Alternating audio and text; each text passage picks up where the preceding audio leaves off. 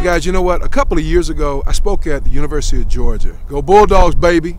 And I spoke at the University of Georgia, and I had to drive from Atlanta, Georgia down to Athens, which is about 45 miles. And while I was on the way there, they had on the radio talking about this crime that just took place, and they were talking about the suspects they were looking for. And they said the suspects were black males in long white tees and dreads. And they kept talking about that's the description they had, and they were looking for these guys and blah, blah, blah. And I was like, oh, man. And then I got to the University of Georgia, one of the best universities in America. And I got there, and as I'm walking around the campus, I see three guys who walk by. All three of them black males, long white tees and dreads. And they're college students, one of the best universities in America. Well, about the same time, I was at a mall in Atlanta with my daughters. And my daughters were shopping. They were in there at a store with their mama, and they were shopping.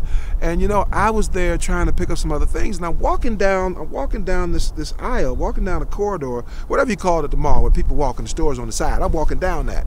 And while I'm walking down that, I see this young white guy, probably about 17 years old. And I'm telling you, dude, he had stud dog collar around his neck. He had leather on his wrist. He had a little, what you call that little glove with the fingers out.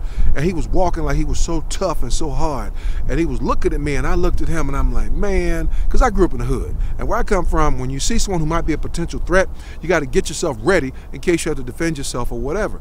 And this kid's walking up, and I'm looking at him, and he's looking at me, and I'm sitting there saying, I hope this kid doesn't start some mess. I mean, this kid, to me, I stereotyped him right away. I said he looked like a skinhead. You know, just like someone may see that black kid in the long white tee and the dread and stereotype him as looking like a gangster or a thug. I kind of stereotyped this kid as being a skinhead. I'm like, oh man, I hope this kid doesn't start some mess. And then when I got up close to him, he said, hello sir, how are you today? And I was like, wow, it blew me away the way he talked, because the way he looked didn't match how he talked at all. Turns out the kid heard me speak at a school before and wanted to come up and say hello to me. But if you looked at the kid and how he was carrying himself, you would have seen him as being somebody totally different. And you know what? Right or wrong, good or bad, sometimes we have to think about the fact, because here's my question.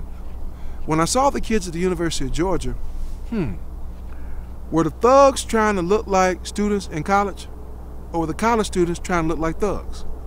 When I saw the kid at the mall, was the kid who was a good kid at the high school trying to look like a skinhead, or the skinheads trying to look like the good kids? I mean, I don't know the answer to that, but I do know this. Be careful how you dress, be careful how you carry yourself, because people will treat you based upon it. Doesn't say it's right, it says it's reality. And you know I'm telling the truth. Life lessons we live.